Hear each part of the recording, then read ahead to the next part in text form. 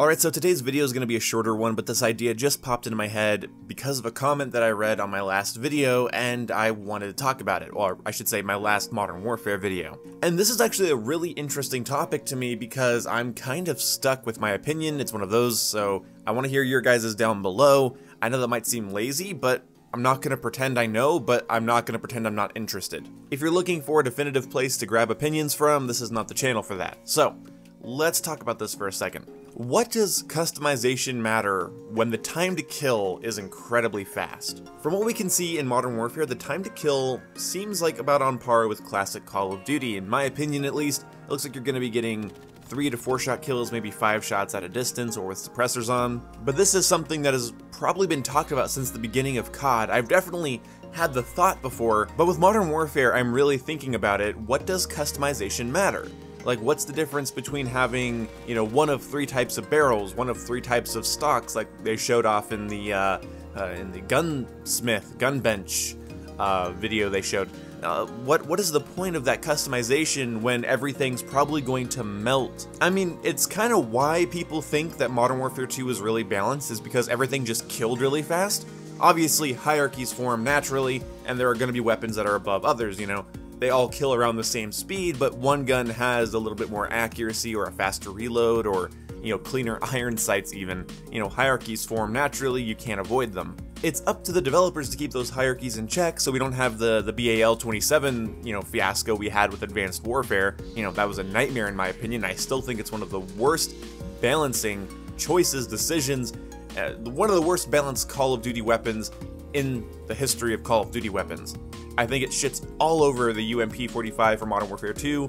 I think it shits all over the MP40. The BAL-27 was too good in too many ways, and it just had endless benefits. But Call of Duty's always had kind of easy gunplay. That's what kind of, has defined the series, and I'm okay with that. I'm not one to say that that's bad, because if it's easy for someone to kill, then it's easy for you to die, and that's where the skill comes in, because surviving in a game where you can get deleted faster than you can blink is satisfying. Some people don't find it satisfying, some people just feel like all their kills blend together, it's all just one big amalgamation of hit markers and pointless numbers, and that might mean you're burnt out on Call of Duty or you're in the mood for something else, so I'll go do that instead. But when it comes to us Call of Duty fans, we have to ask ourselves, when does customization become kind of meaningless? Because I remember in Call of Duty Ghosts, you didn't need a foregrip and an ACOG scope and muzzle brake to get long-range kills. That's not how you have to spec weapons in Call of Duty. It just really never has been. If you want to run an iron-sighted gun that just has decent recoil control and a decent time to kill, that's all you really need. People weren't landing long-range ACR kills in Modern Warfare 3 because they put on the range proficiency in an ACOG scope. The gun just melted and was easy to control when it came to recoil. So slap on the focus proficiency and a suppressor or extended mags and you're good to go. The iron sights were fine. So really, when Call of Duty starts boasting about its customization, yes, that customization is fun. And I like the aesthetic things a lot.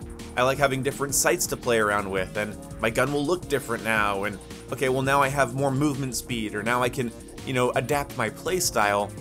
But when it comes down to it, it's kind of surface level, because you're going to be killing people incredibly fast and with a lot of ease anyway. All you can do is optimize it for how you play. Well, you're thinking, well boom, you just answered your question. You optimize it for how you play.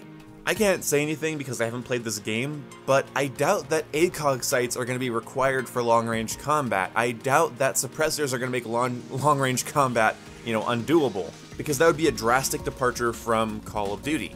And no matter, we've seen this before, no matter how much a development team that's working on COD wants to make something that isn't COD, they know deep down if it's not COD, people won't play it. The further you get from the Call of Duty formula, the more people start to resent your product. We'll have to see around August 1st, and we'll have to see when we get our hands on the game, so I don't want to speculate too much about how guns are going to behave.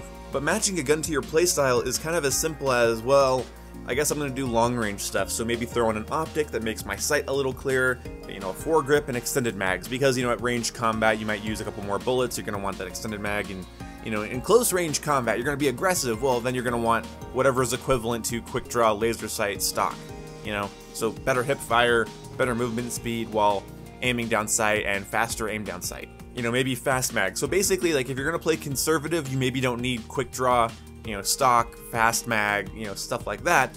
But when you are playing in close quarters, you will, and you're being aggressive, and then other than that, you're just kind of goofing around with your gun, you know, oh, I have quick draw, but I also have an ACOG scope, so I guess I can aim down sight quickly when I won't need to, because ACOGs are going to make me worse up close, and quick draw really only affects those really millisecond engagements, but maybe it'll be good, but I don't have a foregrip, so the recoil and the visual recoil paired with the ACOG scope, you get what I mean, hopefully. I hope I don't need to get too in-depth with this, because you guys have played COD before. But I feel like no matter how much customization's in this game, people are just going to gravitate to whatever's faster if they're aggressive, and whatever gives them a little bit more range and, you know, survivability if they're playing more conservatively, and that's just how it's going to be, and customization's going to be a little bit shallow.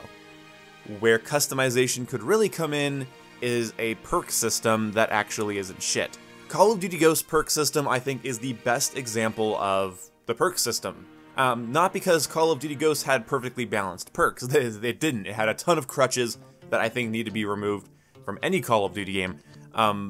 But Ghosts had a smart idea where perks had a different number value associated with them. Perks that keep you off the minimap or allow you to move around faster while aiming down sight, those cost 3 points. Something as simple as take no fall damage is 1 point, because that's a little bit more circumstantial. It's not going to win you a million gunfights like Stalker or staying off the UAV will.